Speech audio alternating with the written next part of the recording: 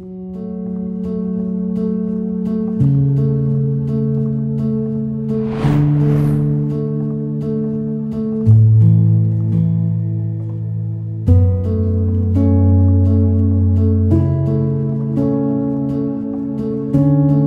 mother died when I was 12 years old, and my suffering was a lonely and isolated suffering. I got the opportunity to share my story. It was from that moment that I just really got a glimpse of what a world could look like if we were more open and we were more connected in our grief.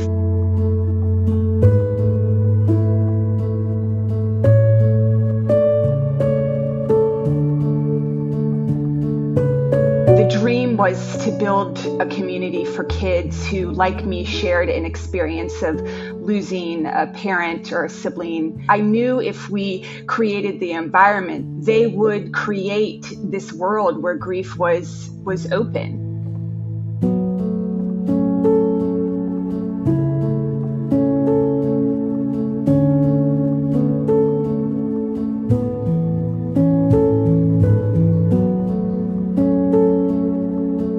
When you lose somebody unexpectedly, the grief is shocking. The loss is shocking. And then when you lay over that a death by suicide, there's an element of shame and hiding. We had no intention of telling anybody about what happened. Lorna's cause of death was published 11 and a half hours after she died over our strenuous objection. And she quickly became news around the world. And so people contacted us and they said, we are suffering. This is not new. It's gotten worse because of COVID, but this is not a new problem. And so we felt very called and obligated to not only use it as an opportunity to raise awareness for the needs to take care of the healthcare workforce, but to celebrate the life of an amazing individual.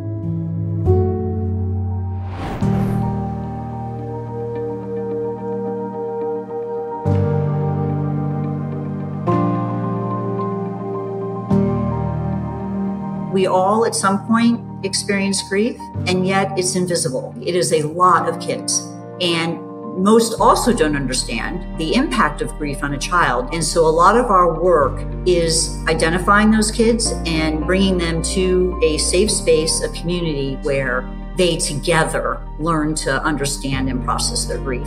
At the beginning of the pandemic, we really had to pivot very quickly. We knew our families, in particular, grieving families, would need services to continue. And so it really has changed the way we know we can reach people.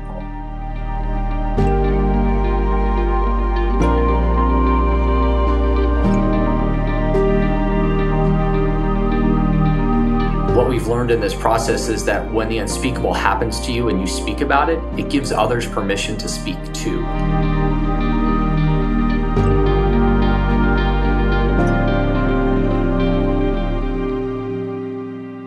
The fact that it carries her name and it's looking out for her colleagues is just beautiful. We envision a world where seeking and obtaining mental health care is a sign of strength by the healthcare workforce. Grief is an incredible unifier if we choose to see it that way. It is a profound opportunity to connect with each other.